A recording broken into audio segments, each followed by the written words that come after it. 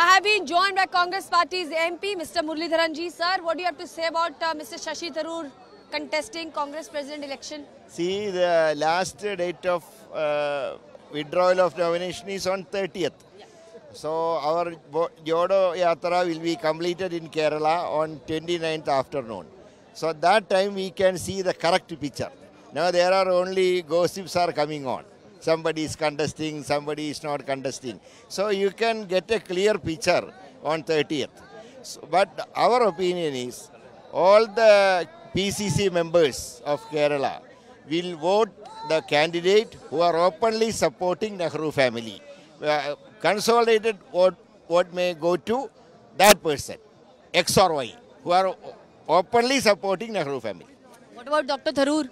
That I don't know. But he said that he is keen to contest. No, see, he asked Madam for the contest. Madam told everybody can contest. So that's a common thing because Congress is a democratic party. So Madam told him, if you want to contest, you can contest.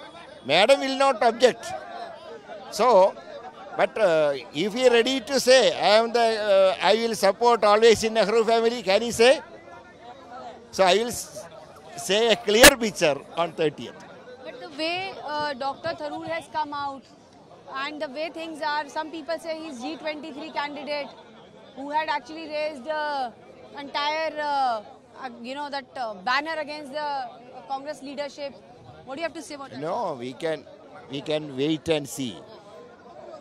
30th we will get a clear picture. But if Dr. Tharoor stands to fight then? The person who are telling, I will openly support Nehru family, I will stand with him and the family. That person, they get 100% votes from the state of Kerala. Otherwise, no. Otherwise, no. Very strong words coming from Congress Party's MP, who happens to be the Kerala Congress Committee's campaign committee head also. So, 2024 election preparations on? Yeah, last time we lost only one seat. This time we will get 100% seats, 20 by 20. Everybody is saying Mr. Gandhi should become Congress president. What's your take, sir? We are all happy. If he take the presidentship, all the congressmen in India will be very much happy. But Tharoor sir has to first say that he is a loyalist of family, of Nehru Gandhi family. But he is always telling that Nehru family's outside person can come. That is not correct. His attitude is not correct. Whose? Tharoor's attitude is not correct. Well, Mr. Muraleedharan has said a lot of stuff. I have been joined by Mr. Dalbir Singh, who is my camera person, and I am reporting from Ground Zero, Cochin, for India Today.